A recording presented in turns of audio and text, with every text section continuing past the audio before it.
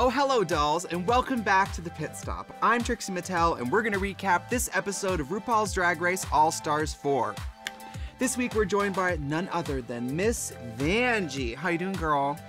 Bitch, I'm ready to recap this episode. I'm doing great. Thank you for having me. Of course.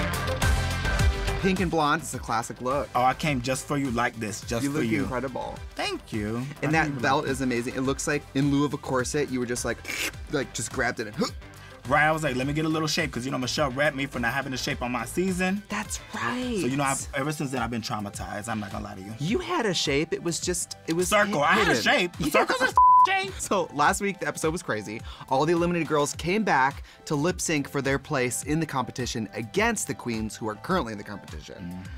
And everybody stayed, including one extra girl. Latrice is back. Don't you agree it's equal parts, I'm so happy, equal parts, I have to be perfect, or I'm gonna go home next. It's kind of like when they said, like, now that you are back, but you have to basically win every challenge or be in the top in everyone, because if not, they're gonna be like, well, you came back, you were not here, you're gonna go back home again. You have to walk on water if you're gonna come back. You can't have any flaws. Jesus did. He walked on water and he came back. Latrice walking on water. This week's challenge is incredible. The girls have to create a legendary nightclub. They have to come up with decor, some sort of entertainment, a drink special. What do you think about this challenge? This is something they should all know, because we all come from the nightlife. I was like, this will be hard. Cut to them standing there painting. I'm like, oh, this isn't a joke. Right, I was gagged with that. Oh yeah. They made them build that like home interior decorating people. Completely. So what does your club look like? Okay, a lot of walls and a lot of holes in the walls. Bathroom setting. Okay, mine would be like sort of like a food restaurant where it's really fast. The dip cone machine is always out. It's not working, it's broken. Yes, there's always a teenager being like, the machine's getting clean. Yeah. So as a welcome back gift, Latrice gets to pair up the teams. So it was Monique and Monet, it was Valentina and Naomi, and then it was Trinity and Manila, and then Latrice joined them. Do you think Latrice was being strategic and shady, or like fair game friendly? Well, she kind of might have been, because Valentina really wanted to go with Trinity. She was posing. I know. Like, girl, Valentina was knew. Like, me. Right. The first group, Monet and Monique, did Club Black Hole. Did you live? Bitch, I thought it was everything. It was so good. I was already everything. like while they were going over it and reading it and, you know, coming up with the idea, I was like, oh, this is gonna be good. I mean, anybody who's like, let's do a meet and greet with the alien baby, we just need an incubator. I'm like they knew, like, oh, this is how it's supposed to be done. We need an incubator. Yeah, like they were too sure of it. And plus the looks they were serving, I mean, Monique in that bowl cut with the glasses, with the spikes. What did she get, like and spikes? The Grinch. Oh my God, and Grinch fingers? They were perfect. Like, and they worked so well together. If they pitched that club to me with that clear of an idea, I would be like, girl, this is it. Right, like, well, I have to have my Tuesday nights. Yeah. Titty Tuesdays. My Tuesday nights. Titties, I have to have my Titty Tuesdays at the Black Hole. Naomi and Valentina pitched Club 96. Would you go to Club 96? I'm a good friend, so I will go to their club. Now, would I say I would be a regular and have perfect attendance? I'd be like, girl, not tonight. Gotta sit this one out. You're telling me that the appeal of your club is that the drink is this thin? And we all know, with ice, you get 2 sips, no buzz. None. And you got Club 96 with skinny people. I couldn't tell if they were trying to make fun of this like model thing or if they were like actually feeling it. Yeah. They weren't in sync a lot of the times, but you can tell they were trying to be in sync by saying like Club 96 together, whispering it. Oh, the part where they were like, and now we talk together. Yeah. It was not the same words. You both stay. And it was like, y'all, one of y'all ain't gonna stay though. You could see Michelle, like you could see like Michelle sitting in VIP like, yeah, she's not having it. They weren't sure what they were selling, which is just obvious. Right, I think that's why right now we're sitting here and we're like confused too. They look great. Oh, they looked great.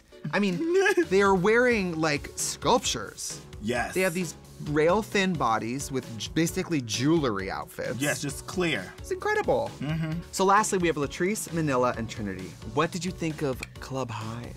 I think the Beehive is gonna be excited because now they have somewhere to go to. They open with Latrice screaming, oh honey, which I love. Yes. Oh, Latrice looked great in that, like, it was like black sequin with like a yellow fur with that beehive. Yes, yes, yes. She looked great. She looked like Motormouth Maybelle. And she had like little bees in the hair. Yeah, sickening. Latrice just has like a warmth, and she knew what she was talking about, and she believed in it. And she said it in the confessional. Latrice is like, I'm a professional nightlife person. I can do this. I could do this even if we weren't here. For sure. Manila helped out a lot, obviously. The decor was incredible. The hexagonal sort of fantasy. Yeah, you know half that Manila brought with her because she got that taste where it's real. I know. Those hexagons, she was like, this is one of my earrings. Yeah, like, oh, yeah. And then obviously Trinity, she looked awesome. That's right. The B look. And then the brows. Yeah, she hosted the event. Trinity's one of those hosts that can go out there with nothing. You're like, we have to stall. Go over there for 10 minutes. And it's great. She just can't host a moment in a roast. Plus a spelling bee with a strip spelling bee. That was hilarious. That's actually a great idea. At the end of it, the bees flying around. Let's say the club closes at 2. They say, all right, we got to clear this place out. Release the bees. So for you, who really stood out for the challenge? My favorite was the black hole. It was just so over the top. Yeah, I'm like, this the part where Monique is saying it's the only club where you can come and get like by a baby alien. Yeah, your booty hole or some shit. What? So who's your bottoms? Club 45. Yeah. No, Club 45 was definitely Club in the 96. 45. They gave about 45%. Okay, so it's runway time, and the theme is Plastique Fantastique. So let's start with the tops. Who was your favorite? Who did you gag for, Vanessa, Vanjie? I love Valentina's. I really did. Valentina's was beautiful. I mean, the fact that she came out as Miss Venezuela, as like like Colombia. A doll of Miss Venezuela. The gloves. How did you feel at Manila's? You didn't live? I didn't really like Manila's. I think out of all the plastics, hers looked really cheap. I liked the fruit, like a shrink wrap. I mean, I don't know, I liked it. And she looked really good with the short. She looked like John Leguizamo and Tu Wong Fu. She looks good, but it was not my favorite. What did you like about Latrice's outfit? The fit was everything on her. She looked... The head balls. All those balls coming out that bitch head. That was what it was. It was sickening. Latrice sweats seated in an air-conditioned room. Yeah. So her to be standing on stage in latex, she looked like a sexual glowworm. And I was like anticipating like sweat to be like, they must have had like a fan right there for her while she get critiqued. And Trinity, I mean, that was a cool look for Trinity. Everything. Though. The makeup was cool, the hair was cool. The plastic sort of spillage. And it was different from like everyone else's clear kind of plastic. It was like a different kind of. And it was actually, she's wearing actual hard plastic, which was cool. Yeah. And it's like seeing Trinity like on a porn with the like splash. My obvious tops were Latrice. I think this was her best look. And Manila. I think that was second best runway. Yeah. That's how I feel. Yeah. And don't get mad. No, I'll let you slide. I'll wait for us to finish recording. Thank you. Who were your bottoms for looks? Girl, we gotta talk about this Manila. Movie. For me, the look. I'm gonna flip this chair over. But and beat she looks bad. Hers, for me, looked the cheapest. Okay. She still looks good. I respect your opinion. I just, and look, she's been wearing everything fierce. So well, that's what's fun about drag is we can disagree. You know, you're wrong, I'm right, but here we are. Yeah, and then later on we go in the comments and let each other have it. Yes. My bottoms, I think Monet looked good, but not as good as everybody else this week. I mean, there's no way. The Clear, the Gladiator, was fine, but it was not Trinity. It was not Latrice. It was not Valentina. It wasn't close. I like seeing her in pink hair. It was cute. Monet in the pink hair was stunning. What did you think about Miss Monique? She looked like a slot machine that got left out in the rain. Moo. She came out on the runway and you were like, bring back the brown cow. For once, she don't got the brown cow. Leave it alone. Right. I mean, it wasn't my favorite. I like the idea. I love the fact the bananas. Yeah, I love the bananas. I think just the only thing for me, I wasn't a big fan of the hair. Even though I know the lady wears hair similar to that. Yeah, that makeup looked like it was a mini challenge makeup. When you go to like TGI Fridays and you get the kids menu, they give you 4 colors to color that whole thing. Yeah. And you get green, yellow, blue, and white. It was a bummer because she's had some really strong runways and it's too late in the competition to have like a half good one. So the judging this week, we have Latrice and Trinity in the top. You think that's a fair top? I do. I mean, I like the black hole. I did That was my favorite. Monique and Monet's runways cost them the win this week. Yeah, probably because it wasn't as strong, yeah. And the bottom this week is Valentina and Naomi. I mean, we saw that coming, right? Yeah. In the critiques, we were like, ooh. Right. Probably them being safe, they probably were like a little upset, but they were like, bitch, as long as we're not in the bottom. That's the team. Like, girl, I mean, I should have won, or we could have won, But girl, I'll take me and my bubble wrap paper. We'll head to the back. We're back in the workroom, and Manila seems a little disappointed that her teammates got wins, but she got left out of the win. Why do you think Manila just missed the win? Clearly from the video, like I feel like it wasn't necessarily bad at what she did because of she was a little bit extra. Yeah, she was a little kooky. Yeah, she was like cross-eyed. You know, her Can thing. you do that one more time? The thing she does, like Thriller. So let's talk about the lip sync for the Legacy. What did you think of the performances? Two old bitches, imagine. I know. This was the perfect song to be an old bingo lady, like, jiving. Come on. Yeah. The titty reveal. Yeah. You didn't live. I mean, I liked it. It really made me feel some kind of way. I don't know what the I was feeling. I was loving it. Her doing like this.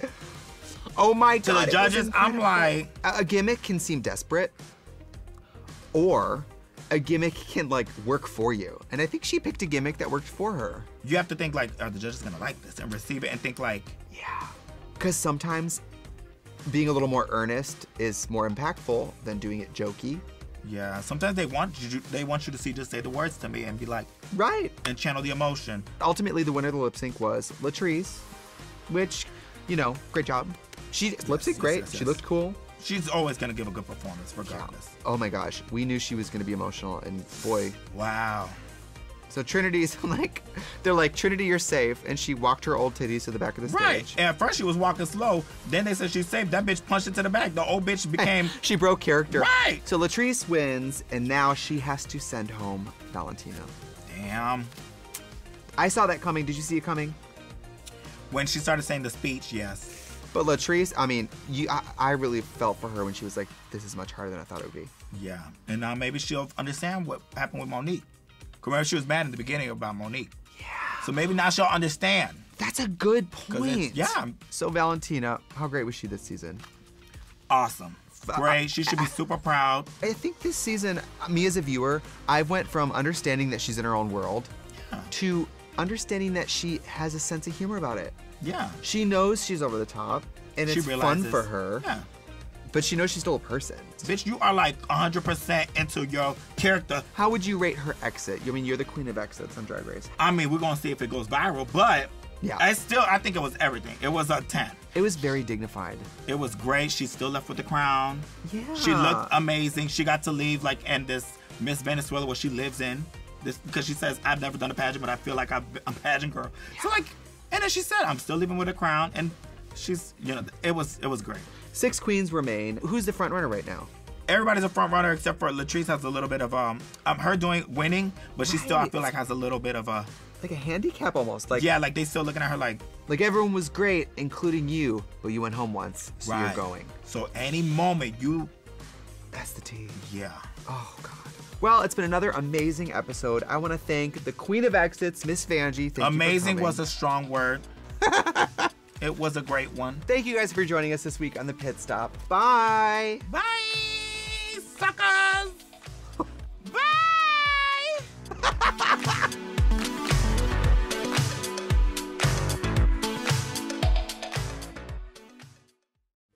Hi everyone, it's me, legend, icon, and star, Trixie Mateo. Now you don't want to miss a second of RuPaul's Drag Race, so subscribe to the VH1 YouTube channel to get the latest and greatest in your inbox.